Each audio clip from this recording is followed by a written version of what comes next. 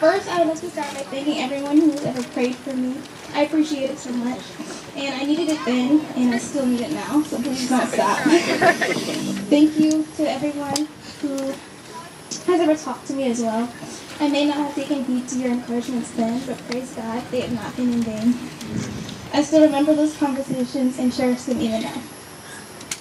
So, before Christ, I had absolutely no sense of the danger I was in every second, every day of my life. I was living like it too. I didn't see the weight of my sin. At school, I fell into saying things I obviously knew I shouldn't, because as soon as I got home, I turned it on. My friends and I had no respect for Christ. And as I've been attending this church at the time, even knowing the Bible was true, I never tried to lead by example by not doing and saying those things. Of course, I had a conscience that told me that what I heard every Sunday was true, but still I suppressed it, justifying my sin. Every week, I come to church with my parents and listen at least enough to take notes. Looking back, I believe that was really only one of the reasons that I'd be excited for church, was just to take those notes like I was in school, not a genuine interest. Another reason is one of the most common ones, my friends. Church was a place where I knew I could socialize with people I didn't see on a regular basis. This became even more real in my 7th grade year when I started homeschooling. I look forward to being around people my age at least one day out of the week. And during this time, my mouth may have stopped, but my disobedience certainly didn't. I would constantly try to do what I wanted to do, and it didn't matter if I got in trouble for it multiple times. I was completely living for myself and my own sinful and selfish desires. I was my own God. But eventually, my parents allowed me to go on social media.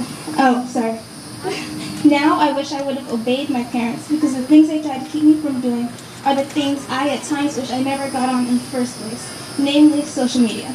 But eventually, my parents allowed me to go on social media, and on July 26, 2019, I was scrolling on TikTok and came across this video by Elijah Lamb. I don't remember what it was specifically about, but I saw that he was live streaming that night, and something drove me to join. I was shocked to hear someone my age preach the gospel to over 100 people, telling us of the state we were in before God, how serious sin is, bring up its eternal consequence of hell, and call each one of us to repentance and faith in Christ. All things I'd heard before, but that night God gave me understanding, and I truly felt the weight of my sin heavily upon me, realizing how weak and foolish I was. I was a sinner in dire need of a Savior. The Lord opened my eyes to cry out to Him for a new heart that loved and obeyed Him. I repented and no longer wanted to live my life in sin with enmity against Him, heaping more judgment upon myself second by second.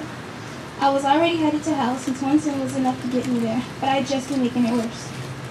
After that night, I was on fire for God, wanting to soak in everything I could from His Word, amazed at how amazing He is and how rich His Word is. Amen. But in December, I got terribly discouraged and fell off. I continued to fall off. I read less and less, I prayed less and less, I cared less and less. I'd fallen into a constant state of emptiness and hopelessness that lasted for a while. I didn't read for myself or try to dig myself out of that pit as I felt deeper and deeper into it. And later I realized I couldn't do that myself either. And the deeper I fell, the more discouraged I got, because I told myself I wasn't saved, and I thought if I hadn't been saved back in July, how could I ever? In my mind, my life was meaningless if I wasn't serving God, but still I lived like that for around 5 to 6 months. Until July 13th, on the way home from the beach, sitting in the passenger seat getting pizza, I was convicted and told myself I wasn't going to continue in this state. It was foolish. I wasn't happy where I was during these months, yet I still did nothing to get out of it. In my sin, I indulged in my sadness and disobedience during that time. From that day on, I began reading and praying again. I cried out to God to help me, to forgive me. And since then, I've grown more and more, all thanks to God calling me out of that time. I've learned that my salvation is not based on my works, but only on Jesus' finished work on the cross. Amen. This past fall, I struggled with assurance because I was afraid to go back to how I was. And every time I wasn't reading my Bible every day or on fire for God, I would question it. But the difference is this time I didn't let that discourage me. I let that drive me to trust in Jesus more, to cling to Him and what He has done. Obedience became greater than the feeling of being on fire for God, and from obedience came my joy. Amen. It's when I'm serving Christ and obeying Him that I feel the best and most fulfilled. And I can't help but thank God for that because it is from Him. Amen. One of my greatest encouragements came from Romans 3:11, in the second part where it says, "No one seeks for God." I knew that God had to have been working in my heart in order for me to seek him as I was. And I was in awe that God would choose me of all people. There was nothing good about me, and I rejected him all this time, but still he loved me and died for me while I was yet still a sinner. Not because of anything I did, but according to his desire, and knowing that it was God who was working in me, Philippians 1:6, which says, "And I am sure of this, that he who began a good work in you will bring it to completion on the day of Jesus Christ," was also a great encouragement to me. All of this still amazes me, but how gracious is God to us, that we are here under the teaching of his word and hearing the gospel. Amen. I still remember someone used to talk to me and ask, "What's holding you back?" I never had a good answer, and there are none.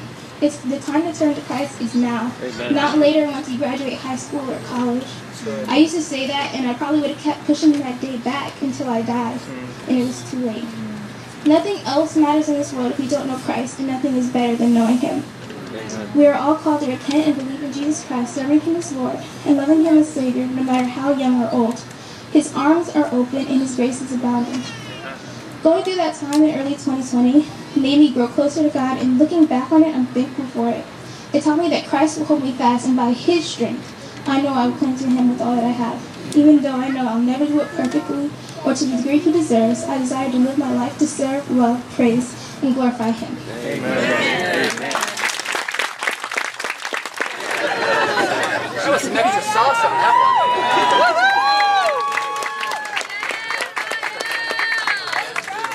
I also love the testimony of friends coming to serve the Lord together too. Amen. The Lord saving friends together in that way. So, awesome to hear your testimony. Yes. We're really grateful for that. I'm sure you're encouraged by Royale's testimony also. Amen. So, based upon Royale's profession of faith in Jesus Christ, putting her faith in Christ alone to save her, not in any of her own works, repenting of her sin, turning to Christ to follow him by faith, and serving the Lord here as a member of Cornerstone Baptist Church, it's our joy to baptize Royale in the name of the Father, the Son, and the Holy Spirit, buried with Christ in baptism,